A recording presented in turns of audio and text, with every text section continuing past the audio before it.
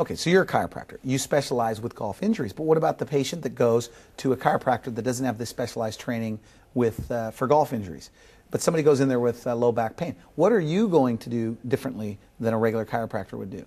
Well, we're going to add the component of looking at the golf swing. The chiropractor in the family practice, they are going to be able to treat the back pain. But when their client or patient goes out to play golf, if the golf swing itself is not looked at, they have a continuing trauma. Every time they go out and play, they're going to be back in for treatment. So the doctors that have gone through the training that I provide also incorporate looking at the swing mechanics.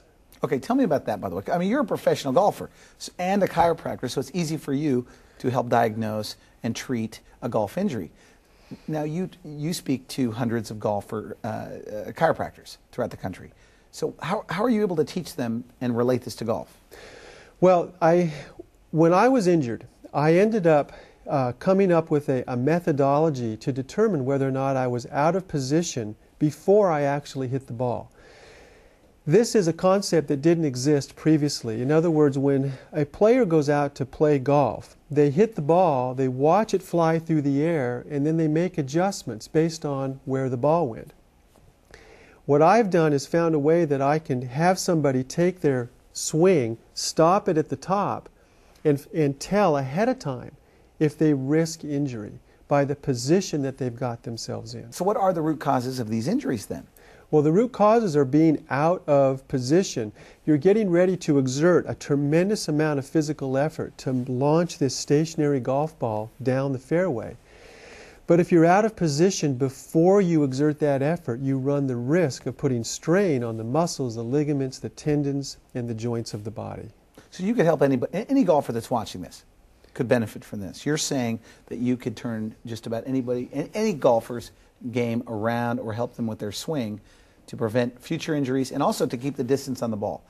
We were talking off camera that as golfers get older, they lose distance. Correct. And why is that? Because the muscles begin to get shorter and tighter. We lose our range of motion, and therefore you can't turn far enough to hit the ball as far as you did when you were younger. So it's just a matter of teaching these people the right stretching exercises, bringing their flexibility back. That's correct. And do you think that the golfer then blames it on old age and they're just not as strong as they used to be? Old age, the equipment, anything but their physical health. So they're misdiagnosing themselves. They are. They think it's the wrong. They're not looking at the flexibility issue. Is that what you're saying? That is what I'm saying. A lot of people just don't like to stretch. It's not comfortable. It hurts. They'd rather not. They'd rather do something else than work on stretching and posture. So there are great golfers out there that don't stretch, though. But what they're doing, the way I hear this, is they're setting themselves up for slowly losing their game. Well, a great golfer is someone that's playing regularly. There's very few people that can come to golf on a weekend basis and play great golf. Anybody that's playing great golf, their schedule is such that they're hitting balls a couple of times each week and they're playing maybe 2 or 3 times a week. The game generally demands that kind of attention. So because they're so actively involved in it, their muscles are staying loose and they have better flexibility. So what makes one, this seems like a simple question, but what makes one golfer more flexible than another golfer? Well, you'd have to understand the anatomy of how the body actually works and the muscles actually work. If you were to take a microscopic look, you would see that there are fibers of muscles that are bundled together in all throughout the body. But around, this is like a spaghetti, long spaghetti for people that are watching this. Long spaghetti. And if you looked at a cross-section of muscle under microscope, this is what it would actually look like. Okay. Around the spaghetti, or the muscle fibers, is a sheath we call fascia. When people stretch, what they're actually stretching is this fascial sheath. When they injure a muscle, rarely do they actually tear the fibers as much as they tear the sheath. When the sheath tears, it tends to heal up with a scar. And that scar, left untreated and with enough time, becomes what we call a trigger point.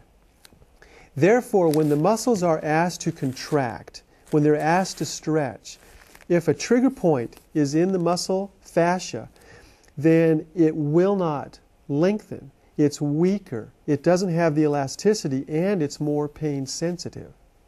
So when you find people that have a lot of trouble with their range of motion and their flexibility, often you will learn that in the history they've had injuries to their body, or they've overstretched their body enough that this fascia is loaded with various trigger points, preventing the muscles from stretching the way they need to. So what are you able to do as a chiropractor with people that have this scar tissue from past injuries? How do you turn that around? Well, there's two things. First of all, and the best, is if you get these injuries early on, you've got a window of about 4 to 6 weeks. If you can get with a patient early, you can work with techniques to actually minimize the scarring and to prevent the formation of the trigger point. The scarring cannot be prevented, but the scar can become more functional so that the person won't lose as much motion. Unfortunately, most of the people that we see, these trigger points have been in place for a long period of time. So there are a variety of in-office techniques that we can use that can begin to break down the density of the trigger point. And then we have got to give patients things they can do at home so they can keep those soft and pliable so that when they go out to play, they don't risk re-injury. Okay, we're going to take a quick break. When we come back, we're going to also look at some of your clips that you have for these exercises to improve their game and to give them back that flexibility. You're watching The Wellness Hour. I'm Randy Alvarez. We're here with golf expert, chiropractor, Dr. Blanchard. We're talking about golf injuries, how to prevent them, and the treatment of these injuries. We'll be right back.